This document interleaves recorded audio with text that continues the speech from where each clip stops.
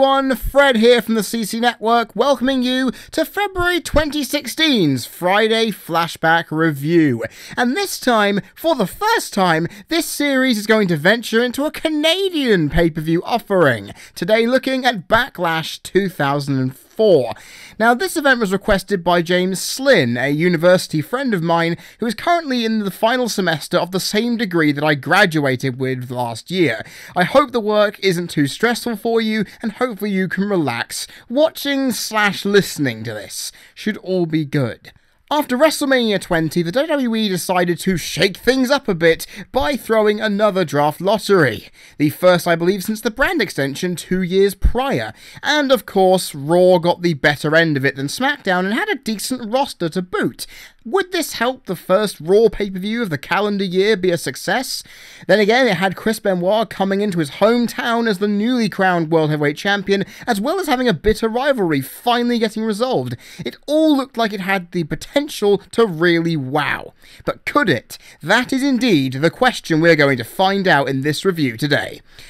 WWE Backlash 2004 took place on the 18th of April 2004 at Rexall Place in Edmonton, Alberta, Canada, with 16,839 people selling out the place to see their hometown boy in action, of course.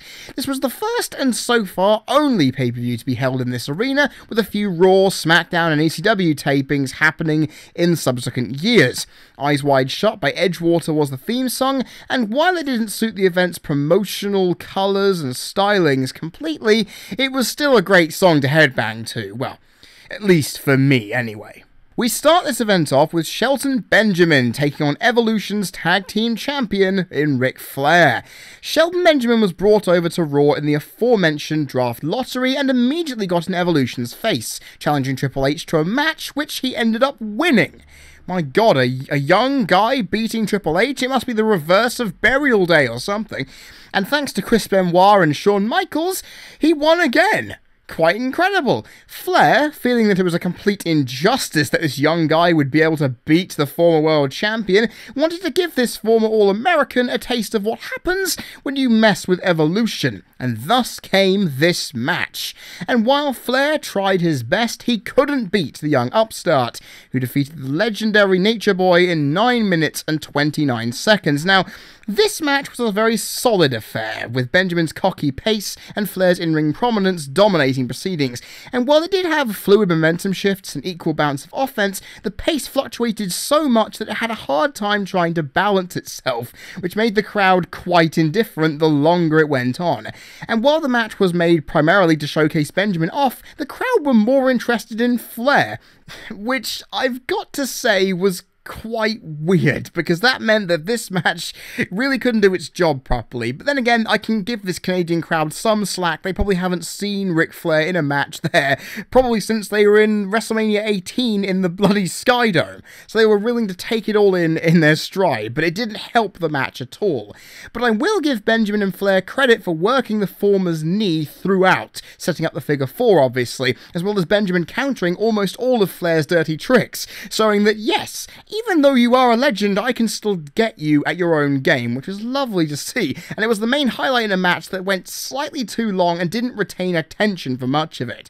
It's a solid 1.5 star match, but it could have been much, much more than what it was. Sure, Benjamin got the win in the end and was made to look like a bigger fish in the pond that he was meant to be, but inevitably it could have been much better if he was against a guy who was of equal pace and honestly of better stature than Flair, because Flair's age was showing at this time, and this match needed a better opponent and just a better structuring to really get it going. But I'll give these guys credit for doing a good job with what they had. Next, we have quite the strange matchup indeed, pitting Tajiri against Jonathan Coachman. Yeah, I know, I can't believe it either.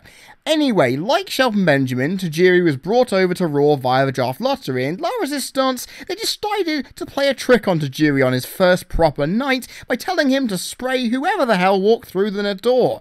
And it turned out to be Jonathan Coachman, who, I have to admit, funnily overreacted with the green mist all over his face. And La Resistance said to him, listen, you know, this is Eric Bischoff's boy, this is his right-hand man, you're in serious serious trouble here.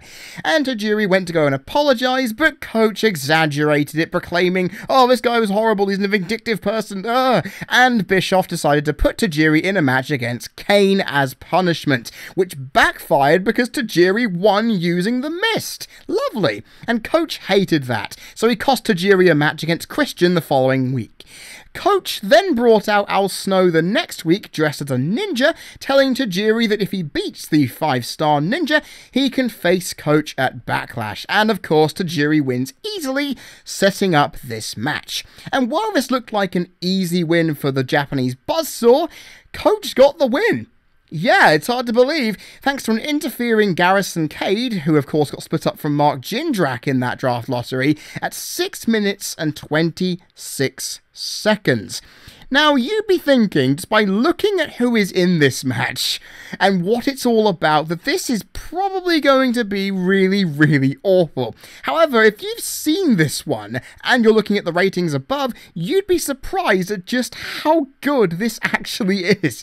And the reasons why are quite incredible, because Coach had a lot of offense. Not only did he actually have a lot of offense, he worked Tajiri's leg throughout the match, which made the psychology the focal point of it. And while the pace was incredibly slow outside of Tajiri's small rush at the end, seeing Coach deliver simple moves that many wouldn't expect from an announcer, and a former basketball player who has had no wrestling experience, I may add, was really great to see and made this match more entertaining because of it. And sure, the crowd didn't enjoy it though. So I was sitting in my seat going, "Oh wow, this is actually quite impressive," and they were booing it, chanting "boring" all the time, but I believe many of them probably expected Tajiri to go in and kill Coach quickly, which was disappointing for them. But then again, the Japanese buzzsaw nearly did take Coach's head off with a reverse tree of woe into a baseball slide, which really looked like it hurt. But yeah, they really wanted to see the death of Coach, and it didn't happen. And Coach did hold his own, but I have to admit, I find it very disappointing that he held his own but still needed interference to win. I mean, come on, the guy did alright. For a non-wrestler, why did he need a friend in there to help him? But I think, honestly, he's a heel, so it's necessary for progression and necessary for a rematch down the line. This match was way better than I expected it to be, and if it wasn't for the psychology, Coach's moves and the momentum shifts along with the pace change in relation to the time it had, this wouldn't be getting a 1.5-star rating that I'm giving it. And you know what? In similar retrospect, I gave Striker vs. Mahoney at December to Dismember a 1-star rating because it entertained me as well as doing just enough to make it worth its time. This match did the exact same. And I can't believe I'm saying this, but Jonathan Coachman actually ended up being in a match that wasn't totally awful. I can't believe it's actually happened. Well done, sir. Next, we have the first big match on the card, an all-Canadian Super Brawl, as Chris Jericho takes on Christian and Trish Stratus in a 2-on-1 handicap match. Now, Jericho and Christian had a friendship that was ended thanks to their affection of Trish, and it led to their famed WrestleMania 20 match against each other, which Christian won thanks to Trish turning on Jericho. Now, Stratus didn't think that Jericho cared for her, and in her opinion, he wasn't in her league. Jericho obviously retorted, implying that the former Babe of the Year was the pig of the same name, along with a myriad of other offensive remarks and slurs taking place on the highlight reel. Disgusted by Jericho's words, Christian told Trish afterwards that they would both get their revenge on Jericho in a handicap match at Backlash, with, in Christian's words, him doing most of the work. Jericho then further angered Stratus by costing her a women's title shot in a battle royal a week later, and after even more offensive highlight reel remarks, Christian and Trish got their revenge on Jericho in a Raw sense, not a pay-per-view sense, after they assaulted Jericho during a women's match against Lita, hitting him with a chick kick and an unprettier. They were ready for this, but could Y2J overcome the odds? You'll be happy to know that he did, and he did so defeating the Canadian tandem in 11 minutes and 22 seconds. Now, this match could have been a slow, methodical affair which would have killed the psychology completely. So thankfully it had consistent pace which allowed both Jericho and Christian to shift momentum frequently to ensure this match was not boring. Then again, that wasn't a problem as the crowd were behind Jericho throughout, so whenever he got offense, they went completely nuts, which was beneficial because he had most of the offense, which meant that the crowd really didn't die down throughout this thing. Not to mention they were also chanting slut at Trish Stratus all the way through, as well as a call for arsehole as well to Christian, because they really hated their own, you know? Anyway, Trish played her part in the match by driving the psychology from her interactions with both male participants, bringing drama and intensity to it all. And I love that Christian and Trish highlighted on Raw that she would be allowed to get the pin off an unprettier to win it. And while it didn't get the win, it occurred in the match. And I've got to tell you, continuity is continuity regardless. It was a match overall, though, that got better as it went on, with Christian hitting a great second rope DDT and a Texas Cloverleaf to give some move variety through the match, but it needed overall to be higher to break this match into 3-star territory. And while it was a fun match to watch, it wasn't the greatest in ring, but the story was told greatly, even though it ended on a very anticlimactic note with that Enziguri, and I felt it could have gone at least 4 minutes longer to reach a better conclusion, and it felt a little rushed as a result, which means it gets a 2 3/4 star rating. And the thing is, it was a pretty solid and good match, actually. I quite enjoyed watching it, but like I said, if it was longer, it could have gotten better for it. And while Jericho and Trish's feud continued from here, it wouldn't be better than this one match was. Seriously, Tyson Tomko? Ugh, I don't even think we want to see that again, that's for sure. Next, we have the Women's Championship match, pitting the incumbent champion Victoria against Lita. Now, Victoria, fresh off her defeat of Molly Holly at WrestleMania 20, needed a new opponent for Backlash, to be decided by a Battle Royal. And Lita won it, thanks to the aforementioned Chris Jericho interference, to earn her spot in this match. Now, the thing is, apart from a tag team match with Lita, the Raw after WrestleMania, which is the Raw before the draft lottery, 2 weeks before this number one contention battle Raw came through, Victoria wasn't present on Raw at all, appearing more often on Heat than on Raw, with Lita putting herself into this Jericho-Trish feud to promote the match, and that just says a lot of how WWE really didn't care much for the Divas at this time, for sure. Anyway, Victoria defeated her challenger in 7 minutes and 22 seconds to retain the WWE Women's Championship. Now, despite some fast pacing towards the end with Lita's offense getting a small pop, this match stunk. Big time. Now, you look at this match and you think, there are two consummate women's wrestlers here. Why are they not doing anything? This match was, apart from a very fast section at the end, very sloppy, very slow, and it never really picked up. And the crowd, minus Lita's briefest of offense, never really cared. And the possibilities for psychology were ignored or no-sold completely. I mean, a surfboard stretch into the back and the working of the back, Lita didn't sell. And not to mention, Victoria didn't go after the neck to set up the Widow's Peak on Lita's surgically repaired neck. I mean, this is ridiculous. There are so many opportunities to make this match worth something, and it never got off the ground. It was just a complete train wreck, really. And honestly, this is as plain as zero as I've ever seen. Avoid this one at all costs, everyone. It is just not worth your time or mine having to review it. Now we've gotten that piece of crap out of the way, we can go on to something which is worth talking about. A match that everyone remembers. Randy Orton taking on Cactus Jack for the Intercontinental Championship in a hardcore match.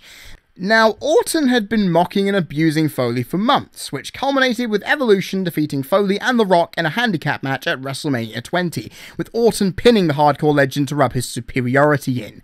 Now, Foley, out for revenge, stated that Orton hadn't proven anything with that match because he hadn't been able to beat him by himself, and challenged the Legend Killer to a one-on-one match at Backlash, with Evolution banned from ringside and the Intercontinental title on the line, but under his terms. Foley Foley chose a hardcore match, which Orton accepted reluctantly. Then Foley cut that amazing promo. You know which one I'm talking about, the one with the rocking chair. And if you go check that out on YouTube or the network, it is worth it completely. If you have not seen it, please do.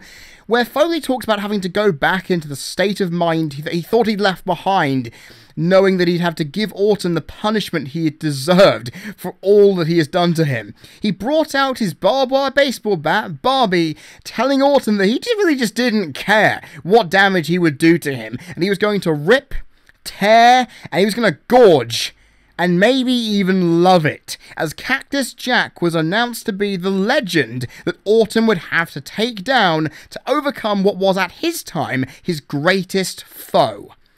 Now, you know, after you've probably seen this match, this is a good one. So, you know what I'm going to do? I'm going to go into detail for this bad boy. Foley goes right for Orton, who protects himself from Barbie with a trash can, drop toe holding Foley onto the steps from that.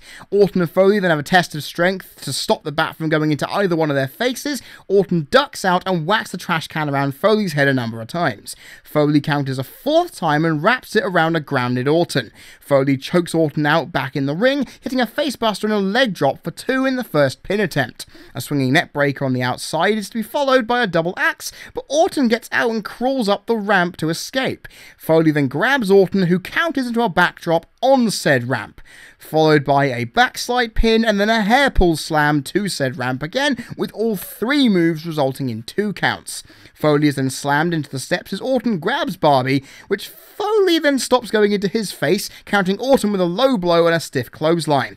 Foley then takes out Socko, which gets the crowd really rowdy and pumped up.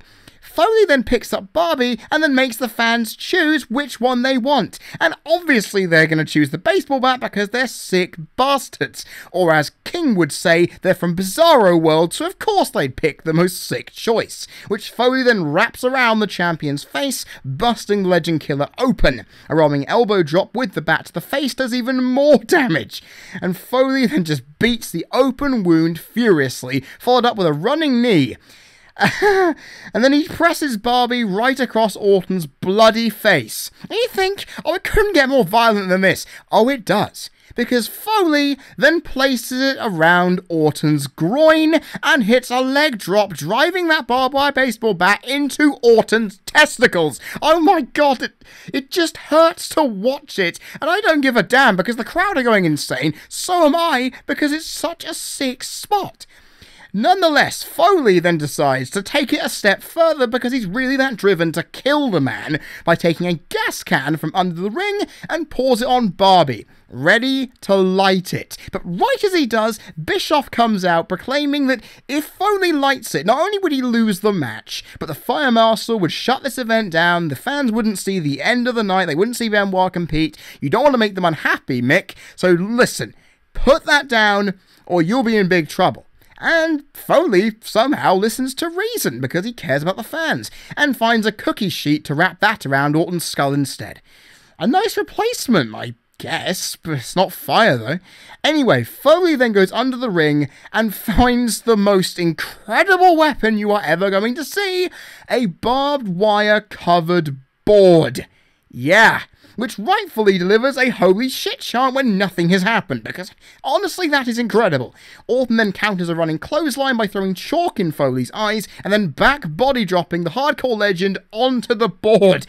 More holy shit chants come out as Orton covers but only gets 2. Orton then puts the board in the corner and throws Foley into it, this time with the shoulder eating it, and he is bleeding heavily from the arm as Orton grabs a cardboard box that he brought in a trash can earlier in the match. And he took out of that a bag of thumbtacks.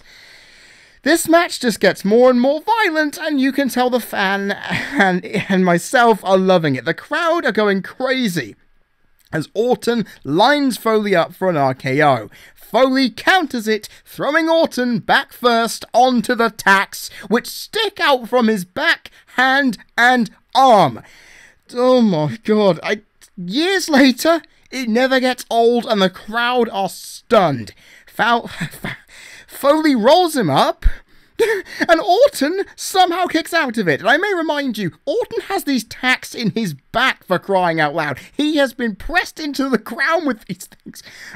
Anyway, Orton tries to run, going through the gorilla position with Foley going right after him. They fight right through. And then to add more punishment to this insane match, Foley then chucks Orton off the stage through a board setup with wiring on it. The crowd are losing their minds here. And the referees are checking on a Strinken legend killer, who I again have to remind you landed through that table with the tacks in his back, for God's sake, as Foley is pushed back by the referees. This match could be ended right here.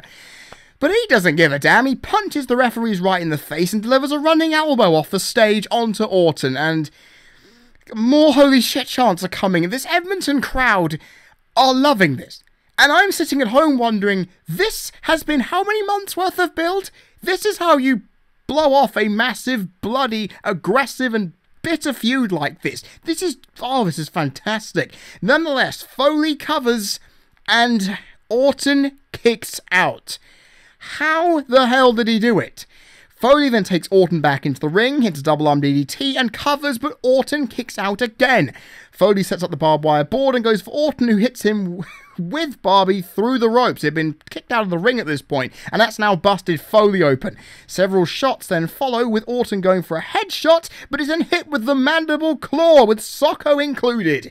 Orton then fights out with an uppercut and a low blow. Foley hits another mandible claw, this time without Socko, which Orton counters into an RKO. Orton covers, but Foley kicks out, and you're thinking at this point, what the hell are these two going to do to end this? They've been through so much here. Orton can't believe it, and he waits for Foley to get to his feet, and then he hits an RKO onto Barbie, face first. I'm not sure if it was more an RKO or a bulldog, but you'll be the judge by watching it. Orton then covers and gets the 3, retaining the WWE Intercontinental Championship after 23 minutes and 30 seconds of hell. My God. Wow. This was a war. A bloody, barbaric war. Many modern critics say that this is the standard for violent matches in WWE that hasn't been beaten since, and it's very easy to see why. Because the violence wasn't happening just because violence needed to be done, because of the story behind it, which had been built for many, many months. It just made this barbarism actually come through as sensible. And it made the story of this match fantastic as a result. It played out with great momentum shifts and pace, which when you combine that with an extremely hot crowd, it made this a marquee match that delivered in pretty much every way it could. It's a match that, for me, it's etched onto my memory, and I tell you, it is going to always replay in my head, but it won't get the highest of honours on my scale. Sure, the story and the crowd were perfect, and I enjoyed the living hell out of it. But the match, in my opinion, could have gone on a little longer to make sure that Orton had more of a chance to finalise his beating, rather than come with that rushed finish that we saw. And even with the moves that we got, it needed the fire. And it needed brawling in the crowd. It needed some anarchy to it to really get it over the line, move-wise, to have gotten this match into the heralded and unprecedented 5-star territory. And it barely missed out on that, though. But I will give this incredibly fantastic match the 4 3/4 star rating that it bloody deserves.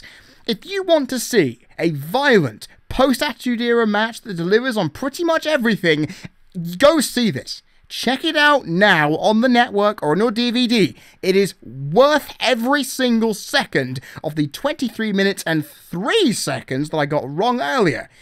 I swear to God, you are not going to see a better violent match in WWE's library. Whew! After that insane match, the crowd and myself need to be calmed the hell down. So I bet you're wondering, what the hell does WWE have in mind to get us to, in layman's terms, shut the hell up? Well, they put the Hurricane and Rosie versus Larazzi Stance in a tag team match, because what else could they do?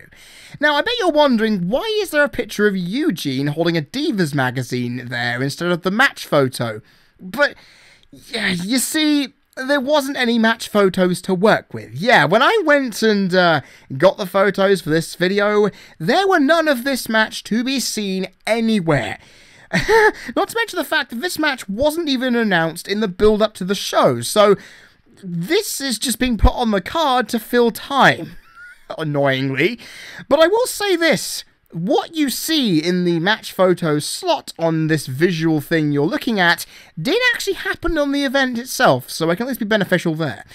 Anyway, the Hurricane, with his superhero in training, which still gets a good laugh, faced off against Larazzi Stance's Sylvain Grenier in a singles match the week before the show, and Eugene, who had made his debut a few weeks prior, came down to the ring and tried to give the heel team an Easter Bunny plush toy, because it was Easter the weekend before, and Eugene was trying to be nice and kind, because he wouldn't know much else to do.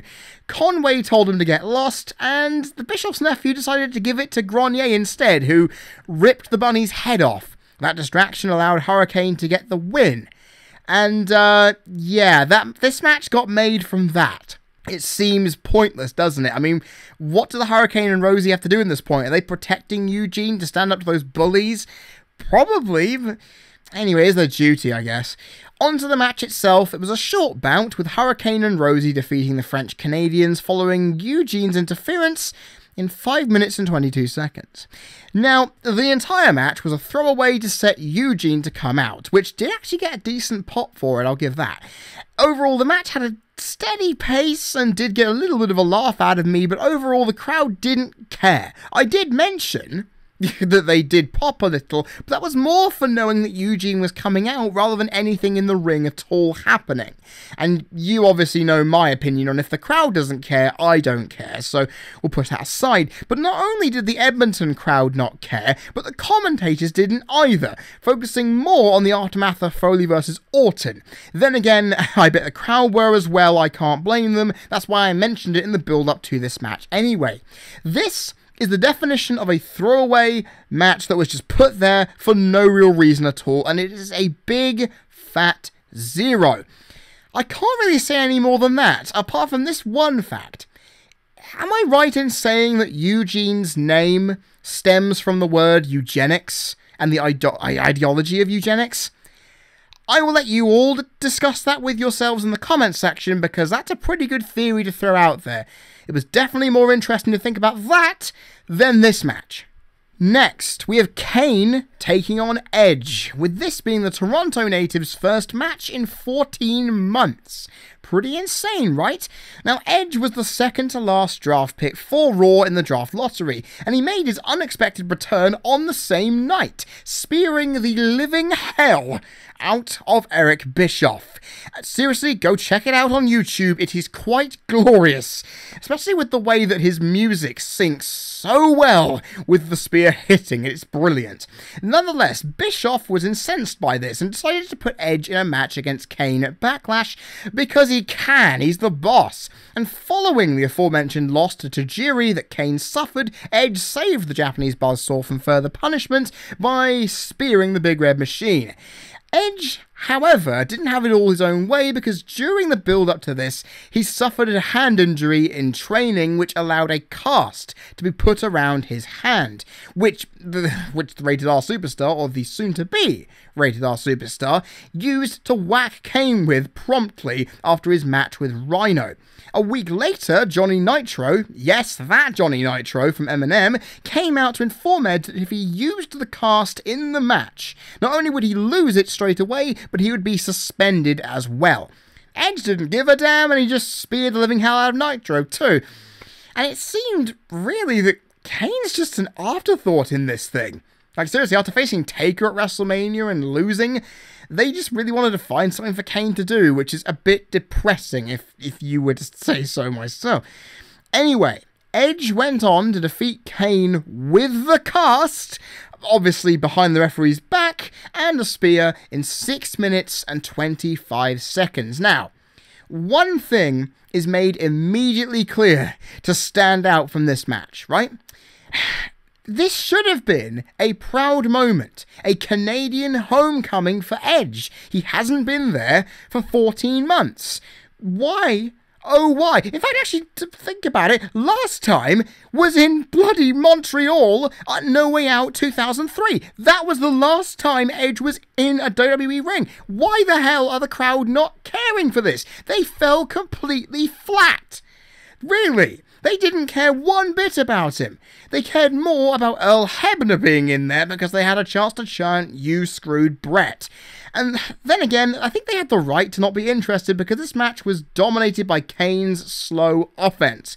That being said though, the match did get my enjoyment factor rising because Kane worked Edge's arm and his other arm, with Edge selling it well too. And like I said, the other arm, Edge used his one healthy hand to punch Kane, which is lovely. The use of that cast behind Hebner's back was turned, and it made the story come through, and it was nice to have a rounded conclusion for the match. But all in all, without that little bit of psychology boosting those two factors up, which is the psychology and my enjoyment, it saved this match from nosediving further because it really wasn't that good. It's not an offensive match, but it could have been a lot worse. And it also could have been a lot more too, but it's therefore a 1-star match, and honestly, I really felt sorry for Edge here, but then again, it wouldn't be long before he rose to prominence as the rated R superstar that we all know today. It would take a few months, but then the crowd would really care for him. At last, we reach the main event, one that we all know just as much as the hardcore match.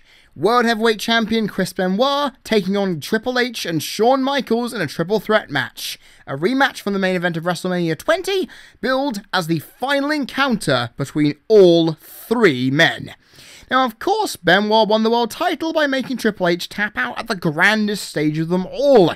Michaels stated to Bischoff that while Triple H tapped out, Benoit had never beaten him in a one-on-one match, and Bischoff took that into account and actually set the match up between Benoit and Shawn at Backlash. And at the draft lottery, Triple H was drafted to SmackDown in probably the best moment of the entire 2-hour Raw, seemingly breaking up Evolution. But alas, it wasn't to be, as the game was traded back to Raw by Kurt Angle for Booker T and the Dudley Boys a day later. On his return to Raw, Triple H demanded he get his chance at his world title and would want to get it back by facing Benoit at Backlash instead of HBK.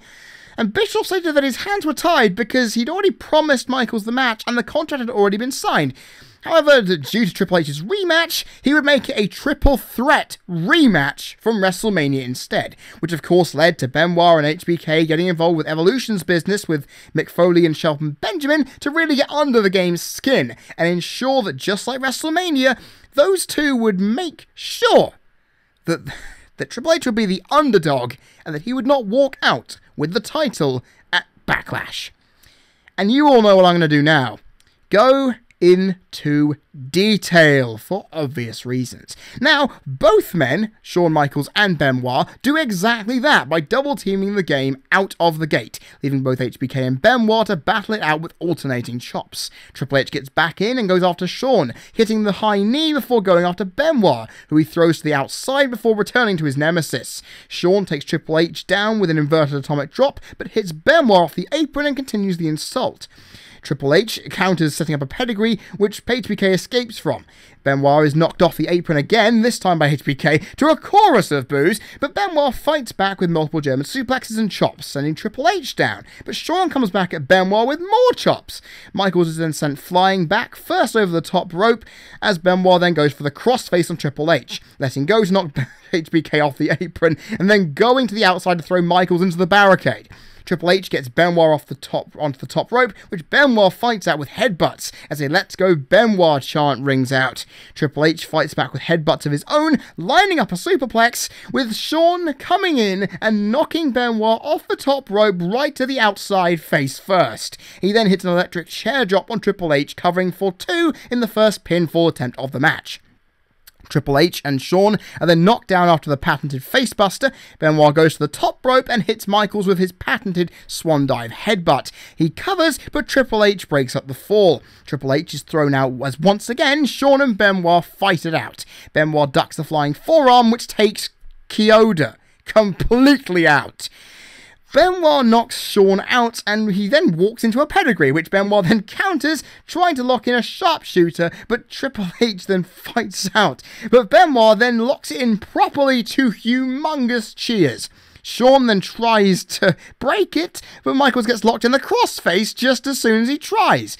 Benoit then goes out for Kyoto, saying, come on, I've made this guy tap already, but he's still out. Shawn then locks in the sharpshooter on Benoit, and then Earl Hebner comes out. The boos completely overshadow everything. The crowd are absolutely venting. Are we about to see the Edmonton Screwjob? Alas, we are not, because Triple H breaks up the submission, much to the crowd's relief. Shawn rolls Benoit into a small package and gets 2 off it. The "You screwed Brett" chants are just ringing louder and louder, knowing that Hebner is in there. And Shawn is distracted by it as Benoit counters a lift into a crossface. Triple H then breaks it again, because he can.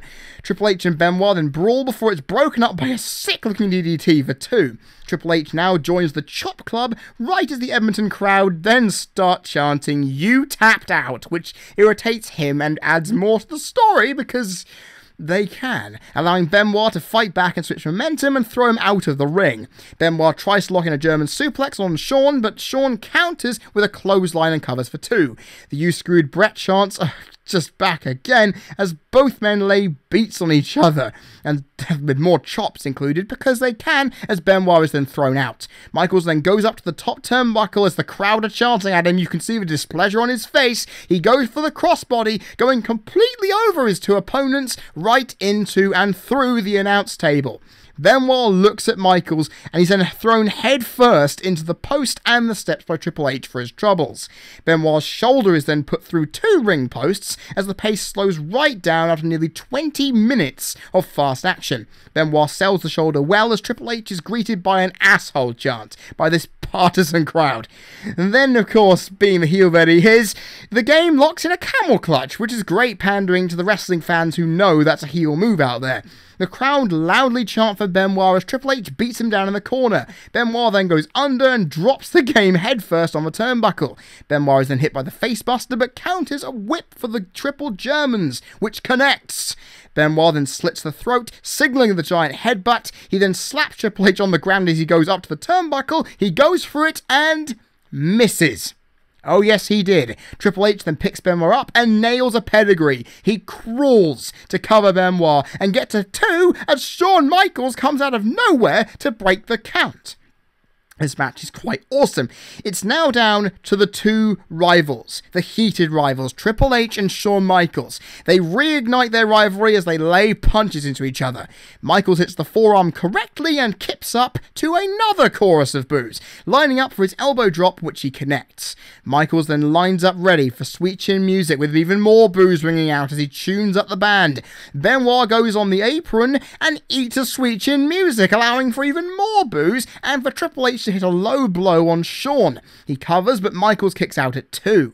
Triple H lines up another pedigree, but Michaels back body drops him over the top rope. Triple H goes under the ring and finds his sledgehammer, nailing Shawn right in the back, letting the crowd let off their steam and cheer for once. Triple H goes for one final swing, but Benoit stops him. However, before the Rabid Wolverine could fight back, he's then slammed onto the steps head first on the outside. Triple H then lines up. Oh, God almighty, this match is so good. He lines up the bottom set of steps, ready to hit a pedigree on it. And of course, that would mess up Benoit's already messed up face. Benoit counters it and catapults the game into the steel post, which sends him into the timekeeper's area and the crowd. Benoit crawls back into the ring as Triple H, Shawn lines up Sweet Chin Music. Benoit counters it and locks in the sharpshooter. The crowd are loving it. They want vengeance for Brett. And Michaels is writhing in pain, trying to get to the ropes, but Benoit drags him to the center of the ring. Michaels taps out just as Triple H gets back in the ring. Benoit retains the World Heavyweight Championship in his hometown after a 30-minute and 8-second endurance test to last the ages. And really, what more can I say, really, about this match? It's not as good as the WrestleMania one, but my god, it comes close. Very close indeed. This match had a much louder and different crowd reaction, as well as different psychological elements that allow me to separate the two and, in my own eyes, put them on equal footing. While it didn't have the move variety the original had, it got everything else pretty much bang on the money. Both matches are fantastic, story-driven wrestling clinics, and in my opinion, they're both so good that they both deserve a 5-star rating. Some of you may not agree, but like the original, I was enthralled by what all three of these men did here. It could have just been a carbon copy of the original and fallen completely flat, because it wouldn't have been the same. But they made it different enough to where it became its own entity, and for a rematch, to do that, and match the original, which only happened a month earlier, mind you, is impressive. And because I'm impressed, it explains the 5-star rating thusly. Now onto my final thoughts. Backlash 2004 comes across as a 2-match card on paper, and while it looks like it, it's a card that for the most part surprised as much as it did underwhelming me. Now, with 2 perfect or near-perfect matches of such high quality stemming from this card, the 2 zeros that this show gave can really actually be ignored. But when you look at the rest of the card from a glance, it's below average in most cases, while still offering some decent moments in between. In the case of the handicap match, it provided a lot of fun, with some dramatic elements too. Coach proved he could handle basic wrestling and psychology, and it was the highlight of the night on that regard, because honestly, who expected it? Overall, this event may only be remembered for 2 matches that took all the thunder away from the rest of the card, but when you watch this event, only in those 2 zero-rated matches out of the 8 does this event feel underwhelming. Which isn't really bad, considering this is the first event following a successful and quite acclaimed WrestleMania. For the Raw brand to do that so soon after the brand reshuffle is good to see, as it laid a decent benchmark for the brand for the year ahead. It wasn't the greatest show ever, but it was definitely worth my time, so hopefully you'll feel the same if you haven't watched it already. Backlash 2004 gets a 6.5 out of 10, and that's a pretty good score, I've gotta say. So, we've had 2 good shows reviewed in consecutive months. That's not bad at all. Let's hope that the pick that I have for March can continue this role. There we go, guys. Another Friday flashback in the can. And I know it's gone over 40 minutes again. I apologise, but when you've got 2 pretty much perfect matches to talk about and go through, you're going to do that. You're going to have to waffle on to get these things done. But nonetheless, what did you all think of this event? Do you agree with my ratings? Do you find some problem? Do you think I'm completely wrong? Then put your comments down there in the comment section and I would be greatly appreciative. Also, if you want to see the next Friday flashback review coming in March, along with Ryder Goes Over, my WWE 2K16 video series, as well as any wrestling reviews that stem from that, along with a myriad of other things, because this is a network after all, click that subscribe button and you will not miss a thing. Not to mention it's completely free. Like you need any reminding. But I would greatly appreciate that as well. Now, I'll point this out in the description below as well. There will be no Fastlane review done on this channel next week because I have a lot of work commitments I need to prepare for, and I will be not able to record it, edit it, export it, and upload it in the time I have after the event. So the only way you're going to be able to check out any Fastlane coverage I do will be on the blog down in the description as well, where the review will be at least a day after the show. So hopefully that'll be good, because you won't be getting a review. That's all I'm going to say there. But nonetheless, everybody, I look forward to March, whatever the event will be, where hopefully it'll be just as good as the 2 I've seen in the last 2 months. Hopefully it'll all work out. I have been Freddie Thomas, you've been people listening, this has been a Friday Flashback Wrestling Review for the CC Network, and I will see you all next time. Cheers!